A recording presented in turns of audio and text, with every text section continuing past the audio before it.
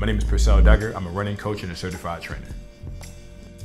I was inspired to become a coach by the careers of my parents. My dad is a social worker, my mother's a pastor, and they instilled in me this idea of community care as well as self-care and supporting people in how they care for themselves and how they care for others. They call me the people's coach. I think it speaks to this idea of me being accessible, me being someone who is for everyone, me being, my approach to coaching is very much people-centered.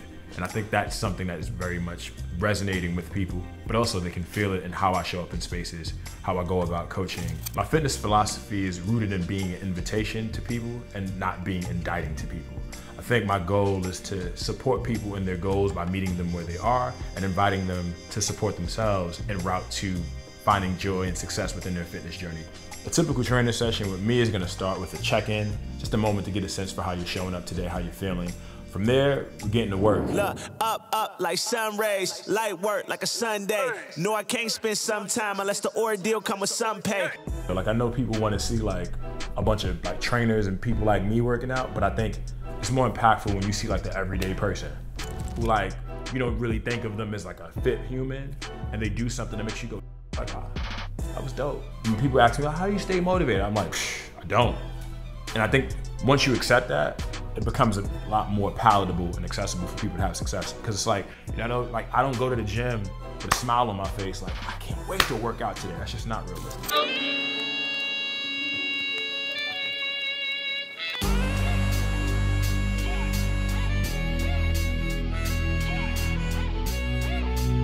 My personal fitness routine is a bit extreme.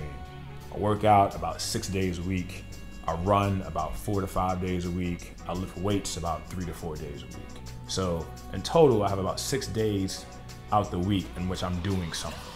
And I think for me, it works. I have a goal of completing a transcontinental race later this year where I'm running from LA to New York.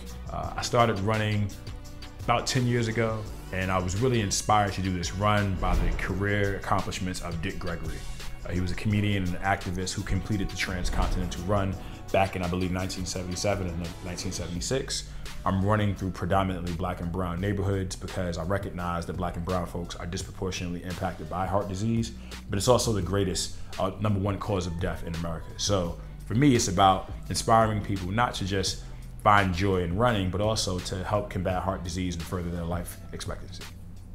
I want my impact as a coach to be reflected in the number of Black and brown folks that are impacted by heart disease. I think if I can lower that percentage by 0.5%, 1%, 5% in my lifetime, I think that would be a great litmus test to assess the impact of the work that I do. Outside of that, I think on a personal level, I really just want to continue to be the catalyst for why people fall in love with the idea of self-care through movement. And if I can do that, I think I did a good job.